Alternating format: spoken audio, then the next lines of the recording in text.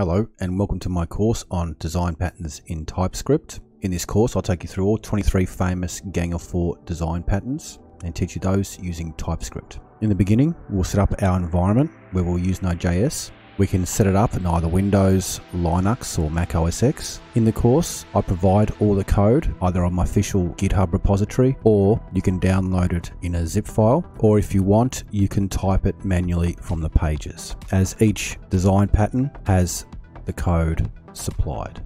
After setting up the source code, we'll look at the basics of TypeScript so that we have a good grounding.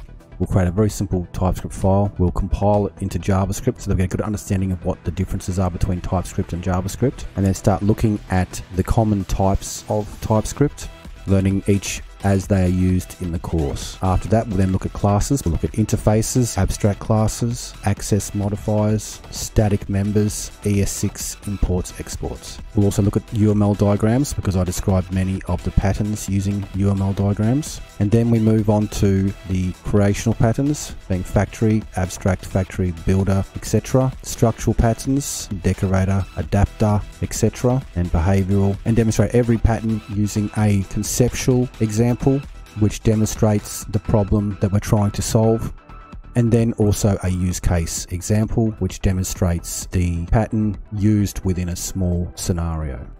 Okay, so we'll look at all patterns like that using a conceptual overview and then a use case, and all of that written in TypeScript using all of the concepts discussed in the TypeScript section at the beginning. So anyway, thanks for taking part in my Design Patterns in TypeScript course, and I hope to see you there. Excellent.